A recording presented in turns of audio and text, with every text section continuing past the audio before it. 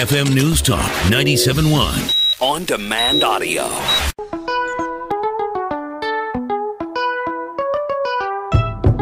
You're listening to Allman in the Morning. Common Sense Radio. So 20th Century Fox is having to apologize after an outdoor ad for X-Men Apocalypse depicted a violent act against a woman.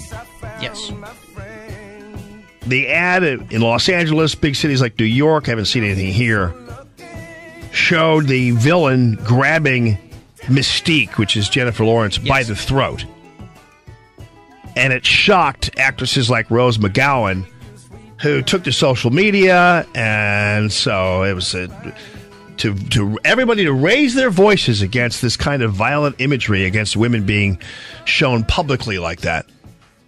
So Fox apologized, and so I'm hoping that Rose now moves on to the violent imagery of the Hillary, Bernie Sanders anarchists who egged the Trump supporter in the face with the woman. I haven't seen any outrage from Rose McGowan and others for an actual real act of violence against a woman. Not that it's any better than it would be against a man, but I don't see that kind of outrage at all. In fact, among some conservative commentators as well as others, I just hear crickets and people who say, well, that's what Donald Trump supporters get. Oh, well, that kind of violence I haven't seen any real protests against in the media or otherwise.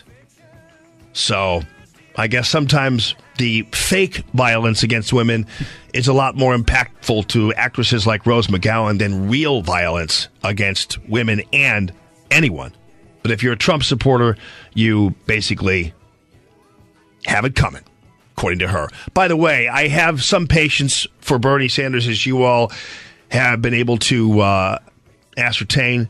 But the fact of the matter is, this basically just reduces him to just an old, dumb, left-wing lunatic in his depiction and making a political moment out of Muhammad Ali's death here. One of the great American heroes in modern American history was Muhammad Ali, a very proud Muslim. And don't tell us how much you love Muhammad Ali, and yet you're going to be prejudiced against Muslims in this country. And, of course, there is zero evidence that Donald Trump has said anything about Muslims in this country. He has said nothing about them, so it basically renders Bernie Sanders as a fat, big-mouth liar. And again, another person, like Hillary, who actually is part of the group of individuals encouraging violence against Trump supporters by portraying Trump as Hitler, as an anti-Muslim, anti-Mexican individual, when none of that is absolutely true. And so count Bernie Sanders, again, as another person, in my opinion, who deserves to be in a trash heap of the left-wing lunacy that we're seeing. And it's disappointing to see him reach out in this direction. I thought he was a little smarter than that, but apparently he is just another one of them. Rob Rains. Spanning the globe to bring you the constant variety of sport. Yes, indeed. At Rob Rains, STLSportspage.com. How are you, brother? I'm good. How are you? Good. I was talking to somebody yesterday who went downtown for the game in the afternoon. Oh, they didn't get the memo. They didn't get the memo. They were like walking around going, I don't see anybody in Cardinal shirts, and nobody really is parking anywhere. And determined that ESPN switched the time of the game. Yeah, you got to pay attention. Those things happen. Well, if I'm looking at the time of the game, I look on the ticket I have. So if the ticket says 1:15, I don't know. Where else am I going to find it out? Well, our website, newspaper website, Cardinals website. I know. They get a publicized program. I mean, it's not I don't blame the Cardinals for that because there's nothing they can do because those games are, times are set for those games before the season starts. And if ESPN or one of the other networks, Fox, wants to change them for a national broadcast, it's, within their contract that they have the right to do that. Yeah, I'm with you on that. So how are we doing? I mean, I'm kind of I'm not too worried about the Cardinals, to tell you the truth.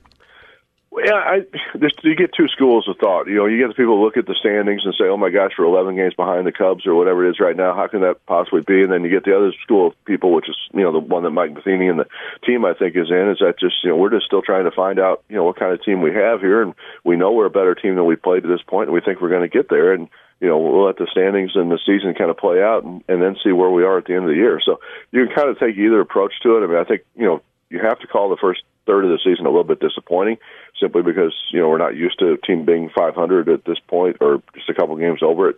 Although we have had some recent seasons that were like that, and then they did get hot at the end, and obviously got into the playoffs and made some things happen. So yeah, you don't have any serious injuries to be concerned with, which I think is always a factor. And when you look at something like that, you have guys that you think are going to play better than they played. The pitching rotation seems to be doing a little bit better. So I think there are some reasons for optimism. They came from behind to beat a good team. The last two nights in San Francisco in the sixth inning, they were behind, both nights and came back and won fifth to sixth inning. So those are all positive things trending in the right direction, I think. Yeah, I totally agree with you. And then on to the NBA deal. Now, I heard somebody mention in one of the newscasts regarding they use the term dribbling. Now, I don't see NBA players dribbling. I see them walking, carrying the ball, and then stuffing it into the net. I never see really any real dribbling in NBA basketball. Do you? I haven't watched anything, so I can't really comment on what I've seen or haven't seen, but I do think the game is a lot different than what it used to be. I do think that our old school, you and I kind of remember the game as traveling and things like that used to be called when you took one step without the basketball. Yeah, I don't think they call that anymore. Yeah, they certainly don't. But anyway, it's fun to watch. I'm a LeBron guy. I'm more on their side on this one, but yeah. We'll see how that goes.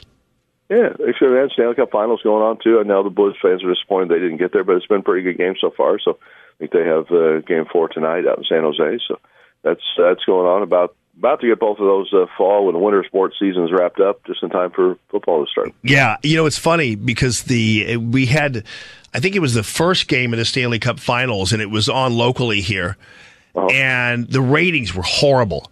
And it appears that Blues fans are hockey fans, but once the Blues kind of checked out, St. Louis really didn't watch a whole lot of hockey after that. You know what I mean? Because the ratings were terrible here. I think hockey is probably the one sport that we are more. Every sport I think has become a regional sport. I think you're a fan of your team, but I think the baseball and football are probably the two that transcend that. I mean, you're going to watch the World Series pretty much no matter who's playing. You're going to watch the Super Bowl no matter who's playing. So, but I think hockey, you're right. I mean, you're watching your team and you don't really care about anybody else. Did you? Denise, you're still watching it though, right? Yeah, I like Pittsburgh. Yeah, so she's rooting for Pittsburgh. Well, it's a minority of people. Is it? Probably. Are they disliked?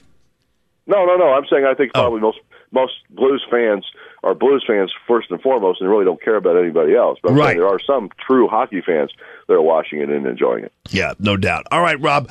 Listen, let's say next week, maybe next. Hey, let me give the book a plug real quick. Yeah. I know that's where you're going. I'm going to be at Left Bank Books tonight at 7:00 with Dan O'Neill. The Post-Dispatch has got a new book out about the Cardinals as well. We're going to be there together signing the book, so hopefully get a nice crowd out there. Oh, groovy. Okay. You want to be on TV today? I don't know that I can. Oh, come on. Call me off the air. All right, we'll follow up on that, and that way we could even have you on talking about your book. So if you want to do that, but all right. All right, sir. Thank you. Okay, that's Rob Rains on Sports. Thanks, brother. STLSportspage.com. It's Common Sense Radio.